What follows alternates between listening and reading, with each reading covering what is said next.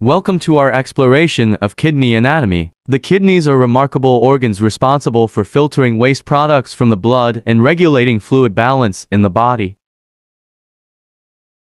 Let's start by examining the external anatomy of the kidney. Each kidney is bean-shaped and about the size of a fist. They are located in the upper abdominal cavity, just below the ribcage, with one on each side of the spine. On the concave side of the kidney, there is a depression known as the renal hilum. This is where the renal artery, renal vein, and ureter enter and exit the kidney. Now, let's take a closer look at the internal anatomy of the kidney. Inside the kidney, there are two main regions, the outer renal cortex and the inner renal medulla.